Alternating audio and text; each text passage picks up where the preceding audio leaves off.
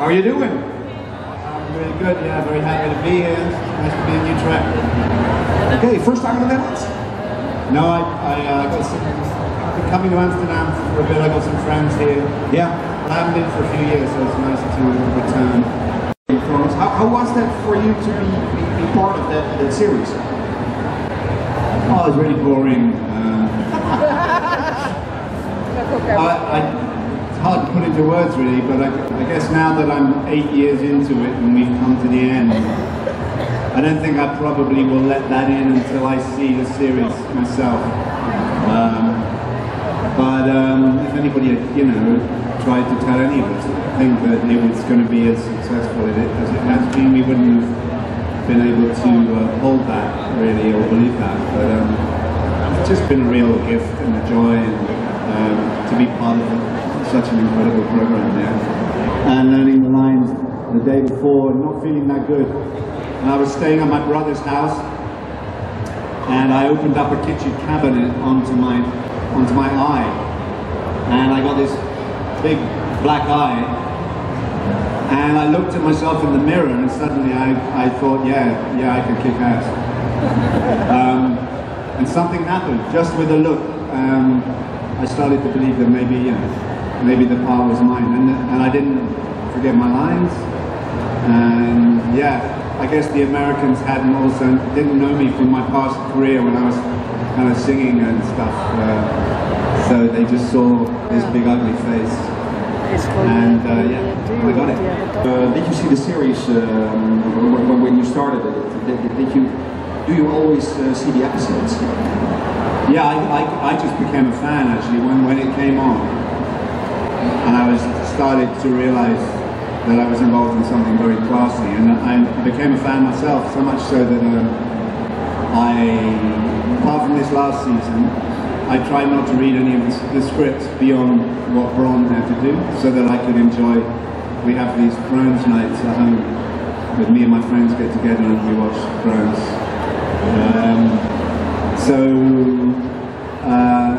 Yeah, I'm a Throny too. Okay, yeah, me too. Do I think or do I know? Oh, do you know? Because then you can tell us as well, if you want to. Well, yeah, I know I can't tell you too much, I wouldn't want to spoil it for you. But I mean, he's a very determined character, as you know, quite single-minded in that respect. So, he's not going to give up. I reckon he'll either get his castle or he'll die trying to get his castle, one of the two. Yeah, exactly. Yeah, thanks. Cheers. So I know you're good with dragons. Can you help me fight my mother-in-law? That's a terrible thing to say. You haven't met her yet.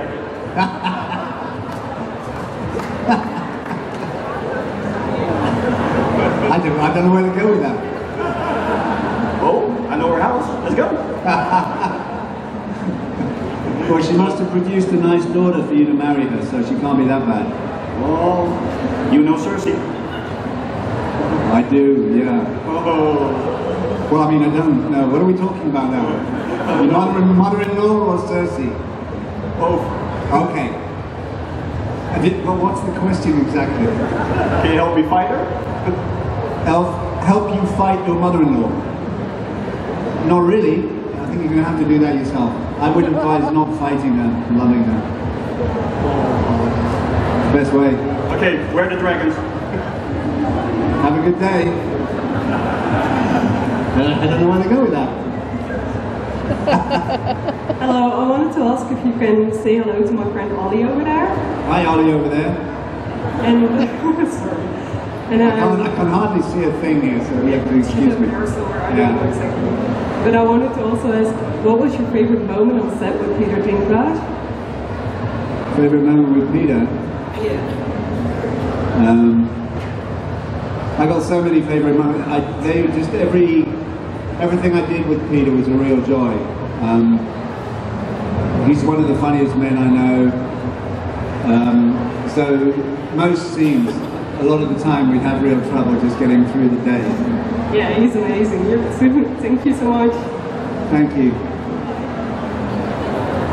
Hi, first of all, I would just like to say that I really like your character, and I'm really thankful for your character in the show, because otherwise it would have been the same, I think.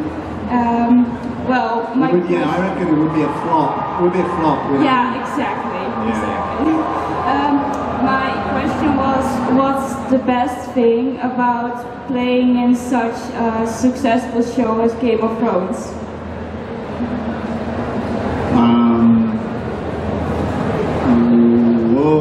The best thing. It's hard to really pinpoint what the best thing is. It's allowed me to renovate the old buildings on my farm. That's been cool. It's apart from just as an actor, it's been because like I said, I think I'd become a bit dispirited with the parts I was being offered, and was kind of walking away from the business. So with Bronn, I found the character and was given a character that really kind of ticked a lot of boxes with me, and it was just a pure joy to kind of play with him and allow him to come through me, and maybe, you know, a chance to allow parts of myself that I wouldn't necessarily be able to express in my normal life, you know, to kind of channel those primal parts. So there's that side. It was just wonderful as an actor, and just the whole experience has been really incredible to spend all that time with those people, and a lot of the young people who have been brought up with that show, and it's kind of shaped their early lives, and to experience the closeness of everybody.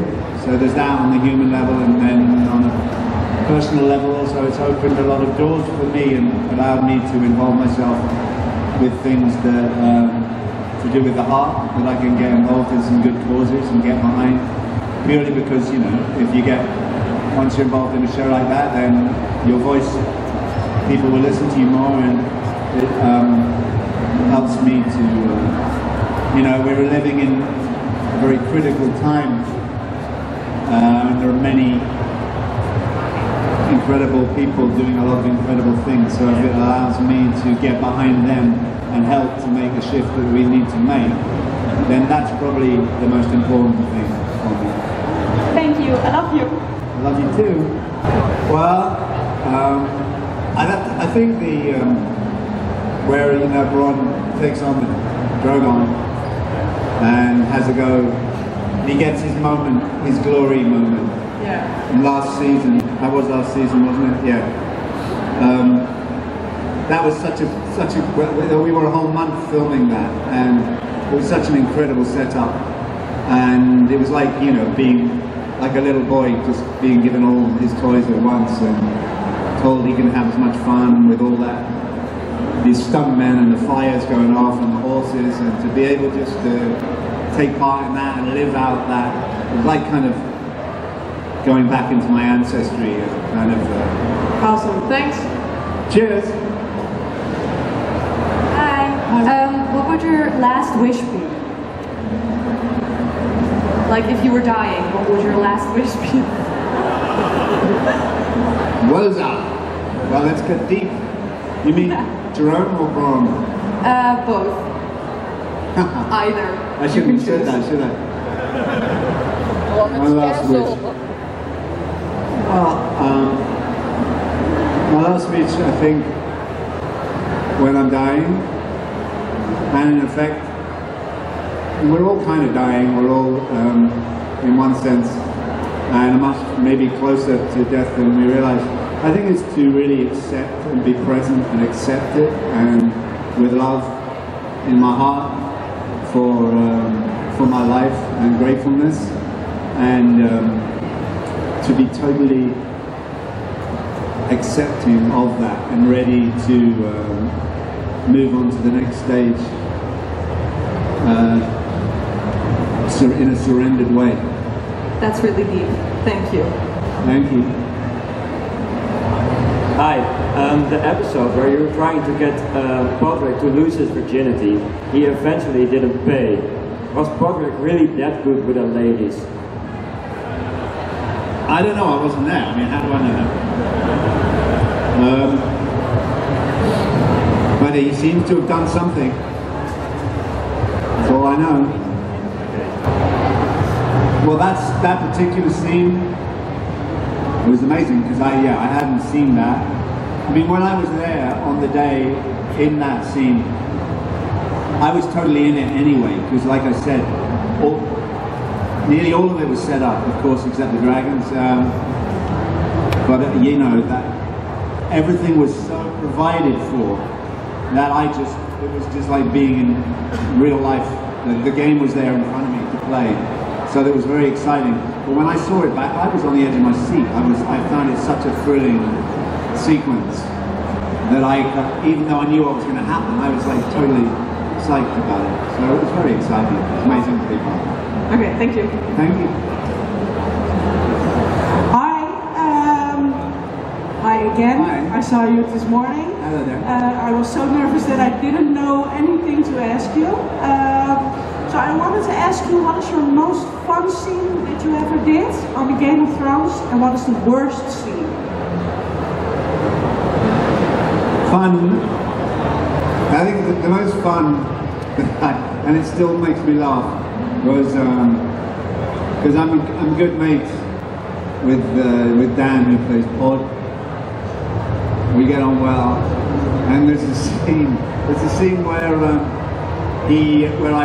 we haven't seen each other. It's a kind of we reunite, and I creep up behind him and scare him and grab him by the neck, and then we have a little. I teach him about fighting a little bit. Yes. And we'd done that scene we'd done that scene, and the director said, "Okay, we got a good one of that." And then he just came up to me and said, "Just have fun with it now, Jerome." So that's where, so Daniel didn't know what was coming, and that's when I say to him, "Come on, you're the one with the magic cock," and I grabbed him by the balls. That's a good scene. And he didn't know that was going to happen. And if you watch that, you can probably find it on YouTube. But you can see the look on his face. It's just classic, because he just doesn't know whether to laugh or cry. And he's laughing. If you watch, you'll see him laughing. I think that gives me most joy when I think about that. Yeah. And your worst scene? Worst scene. I don't know. I mean, realistically, personally, there might have been a few where I had a lot to say, where I get sometimes, I get nervous and tangled up in my words and start making mistakes, and it's like you can go into your head and panic. And I had a couple of those, which wouldn't have been my best days, but hopefully you wouldn't be able to notice that. No, I haven't noticed. You have noticed? I haven't. Oh, good. Thank you. Okay, thanks. Well, I think the death, I always forget her name, just because I found it so upsetting. Is it Shireen? Yeah. The daughter of Stannis, when she got burned. I was like, I found that, because she was so sweet. And for a man to burn his own daughter, it's like, come on, that's bad karma. So, yeah, and Oberyn, I thought he was really cool. We all loved him, so I didn't want him to go. But then, if he hadn't gone, it's only because I didn't fight that Bronn didn't take him on that Oberyn ended up dying, so I suppose I have to take some responsibility. Thank you. Thanks. Which way would you like to go?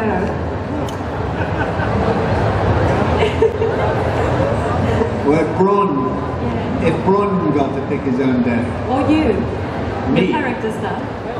Oh, well, I would have gone for something, or I would go for something who knows, this could happen. You know, I always like to be involved in, you know, I'd like him to be a hero and maybe, you know, be on the battlefield saving Tyrion or something. That would be nice. I think Bronn might like to be involved with a female, probably. That would probably be the way he would go. Thank you. Okay. I have a question too. Bronn is, of course, the character is a long time in the series right now, and you've been on so many places. Where did you all shoot? Oh, the places? Yeah. Me, Croatia, Northern Ireland, Spain. Those are my 3 places. Yeah. No, but I didn't get to go to Iceland, which would have been nice. But yeah, Croatia, beautiful. Spain, amazing, and yeah, the hills around Northern Ireland. Some very cold nights out there. So yeah. Hi Jerome. Hi. If you would be such a ruthless killer as Bronn, Yeah. who would you kill as a character in any series, movies or books? Oh God. Who would I kill? As, do you mean not Game of Thrones character? Yeah, outside of Game of Thrones, yes. So would it be Luke Skywalker or would it be... Why would I want to kill Luke Skywalker? I don't know, that's your choice. That sort of crap I find really hard, because nobody springs to mind in terms of people I'd like to kill in a film, because it seems like something I could never do. Okay, give a punch in the face. But yeah, I've drawn a blank. I'd need time to think about that. Maybe, yeah. Okay, sorry. Just answer it at the end. I'll be in the audience. Okay, I'll have a think. Thank you. Okay. Hi. Hi. So my question is, how did it feel like the first day on set? The first day on set, Game of Thrones. Yeah. Well, I remember being really nervous because I hadn't filmed anything for 10 years or something. And I was like, oh my God, what am I doing here?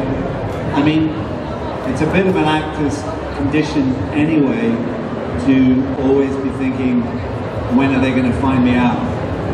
That's with a lot of actors I know I have that. Every job you get, you're like, oh God, perhaps they'll realize, like, you know, that I'm useless and I can't really do this. And Thrones, when I got there and realized what a big setup it was, because we didn't really know what it was like, what it was going to be, I was like, oh, this could be terrible and die a death after one season. The Americans trying to do European medieval history, and then I turned up and there was so much class around me and care being put into it, and money, and I hadn't done any acting for a long time, so I remember being really nervous.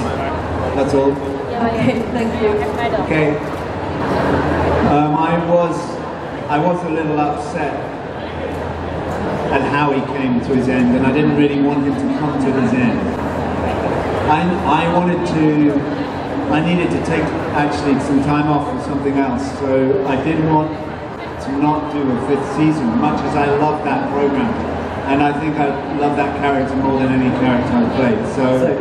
And I did love the whole show and everything about it, but I needed to end it, but I didn't want it to end that way. I thought I wanted some redemption for him. I thought he'd got to a place where he'd come through something, and that him and Rose deserved to end up together. And that didn't happen, and I was sad about that, but they obviously thought that was the best thing to do. And I love the guys, the writer and the guys, so it's all good. It was sad. Very sad. Okay, thank you. Thanks.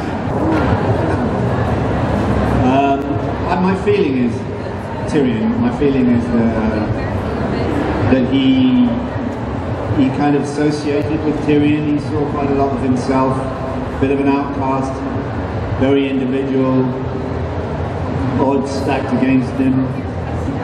and he had a fondness. I think he has a fondness for Tyrion that he doesn't necessarily have so much for Jaime Lannister. Although I think Jaime's grown on him a bit as they've spent time together. So, yeah. All right, thank you. Okay, thanks.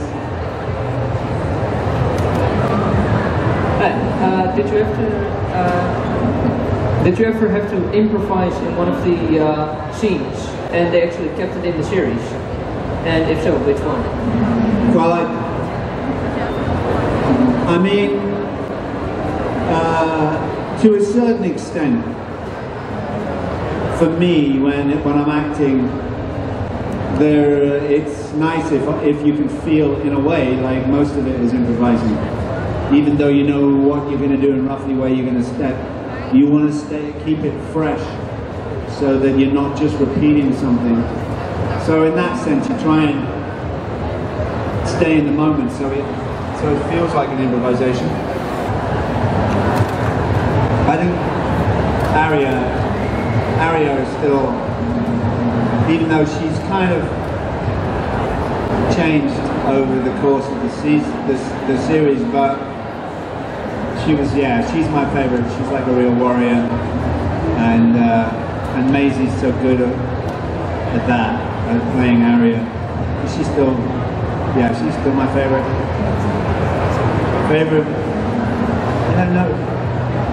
Yeah, I think Tyrion probably is my favorite. Thank you. Okay. I was here at the last show, and there was one of the actors, I don't even know his name, but he was in the Transformers movie. And Mark Ryan. It's not something I know much about. And my kid was here to see him. And then I thought, I know you. And it was somebody from Robin to Sherwood from back in the 80s that, obviously was my hero when I was a kid. So, having watched Game of Thrones, having watched Ripper Street, I mean, you are really at the top of your game at the moment. You are fantastic to watch on the screen. It's an absolute pleasure. So the question is, if you had free choice over what character, what period, whatever story you were going to play, what would you like to do if you could choose yourself?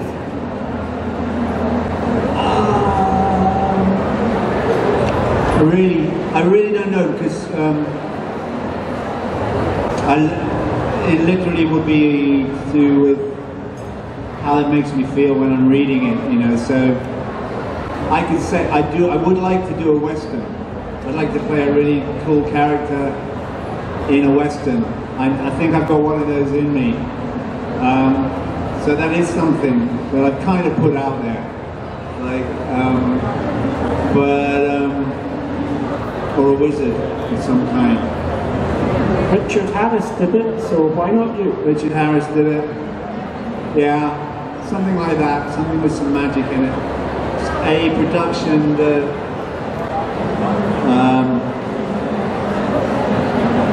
gives us some hope and inspiration as well. At this time, that would be nice to be involved in something that helps us to reconnect to our hearts and our planet. That would be cool as well. That would be awesome. I'd definitely buy a ticket. Thank you. Thanks so much. And the character, I just heard you were not acting that much anymore. Is there any chance you will be starting acting after Game of Thrones, when Game of Thrones ends? Yeah, I haven't stopped acting. And in fact, taking Game of Thrones put me back in there, and I'm very open to what comes along now. I just went to Morocco and did a part in John Wick with Keanu Reeves and Halle Berry. That was really nice to do. Yeah. So I'm just looking for something really interesting to do. Okay, and of course you had in the 90s you had a big musical career. Well, yeah, there was a crazy couple of years there that came out of the blue. Yeah. Yeah. And is there any possibility that will come back anytime? Maybe. I'll never say never. It's unlikely, but if there was a good purpose for it, or if my brother allowed me to sing with him, because he's a very talented songwriter and actor, then that might tempt me back to do something with some of my dearest friends and musicians. And I love that. I do love music and I love singing. So if the right opportunity came, who knows? Well, I know what's going to happen to Bronn. So everything is already filmed? It's all done, yeah. And like I said, he's a determined guy, so I think he's either going to survive or he's going to die. He's either going to get a castle or he'll die. One of those two. Okay. Or possibly, because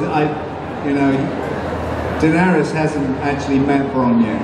And I have a theory that when she sees him, that her leg's going to go, she's going to dump Jon Snow. And she will, yeah, definitely. Yeah. And he will, yeah, I mean, it's just kind of naturally going to happen, isn't it? You think about it. And so he'll have his rightful place next to her. Yeah, living happily ever after in a castle with 3 dragons. Exactly. 2 dragons. Yeah, and the mother-in-law. Yeah.